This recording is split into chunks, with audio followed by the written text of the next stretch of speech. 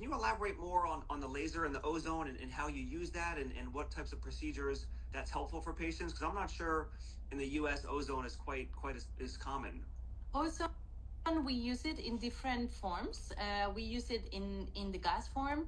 For example, I use it after I clean a cavity. I use it to kind of fully disinfect and start the healing process, especially if it's a really deep cavity that I feel that the pulp is closed. I use it, for example, in liquid form to irrigate, for example, perio pockets, or, after cleaning, I irrigate with ozonated water. And we also use it in coconut oil, ozonated coconut oil.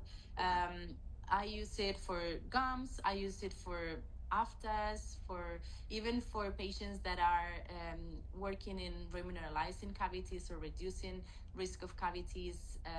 We use it with the floss as well. Sometimes they dip the floss in the coconut oil, ozonated coconut oil, and then use it in the areas where they have lesions.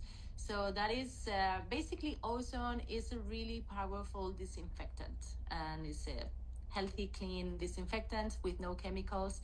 So I use it in any possible moment that you will need to disinfect. And then our hygienist, for example, uses it in the clinics, after clinics, to disinfect the mouth. And then she uses dental probiotics to kind of replenish with the good bacteria. So to kickstart our patients with good oral health after every cleaning. Oh, that's